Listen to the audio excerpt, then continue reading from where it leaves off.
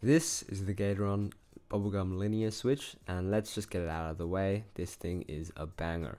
They have an eye-catching colorway with a polished blue stem, purple nylon top housing, and a slightly opaque ink bottom housing from the ink series of switches. They've got a 63.5 gram spring, they're a 5-pin switch, and they benefit from films slightly with a slight sound increase in my opinion, but definitely not needed. I paid 97 Australian cents per switch, or you can get them for about 70 cents US per switch. I believe they had a limited-ish group buy and in-stock drop, but you can still pick them up from some vendors such as All Caps. I'm not affiliated with All Caps in any way, that's just where I happen to get the switches from.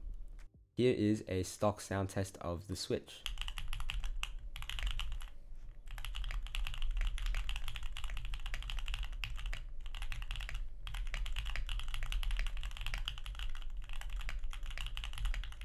Unlubed, these things feel pretty amazing.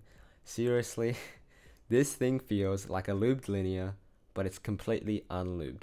Nothing from the factory, no lube, completely unlubed. The only thing that is there is the polished stem, and that must be what is creating the smoothness, because these things are seriously smooth.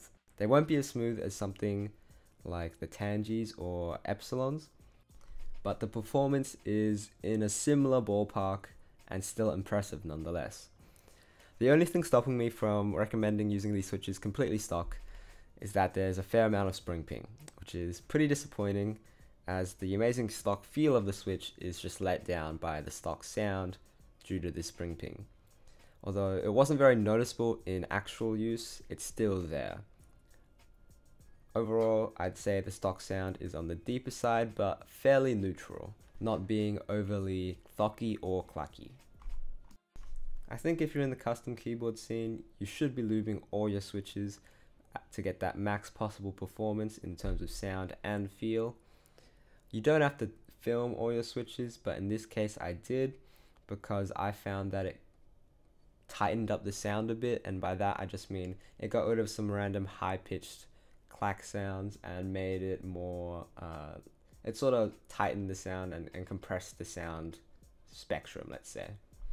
I think you could just get away with bag lubing some springs, popping them back into the switch, and you would have a fairly decent experience. Obviously not the best possible, but I think it would still be very smooth, and if you don't like that deeper sound that Krytox 205 or other lubes generally tend to give, then this might be a good option for you. Stem wobble is moderate, especially in the north-south directions, but in the east-west there's essentially none. I found filming didn't improve the wobble too much. Again, if you want max performance, film these, but there is an element of diminishing returns here. And with that out of the way, let's get into a full sound test.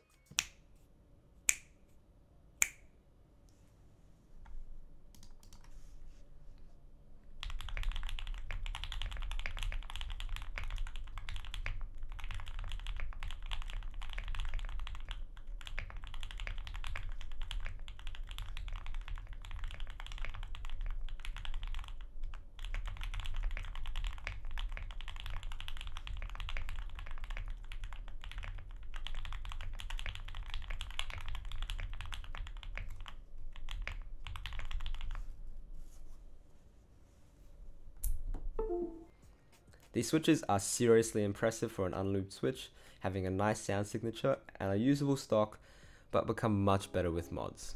Thanks for watching my first switch review, and I'll see you guys later. Peace.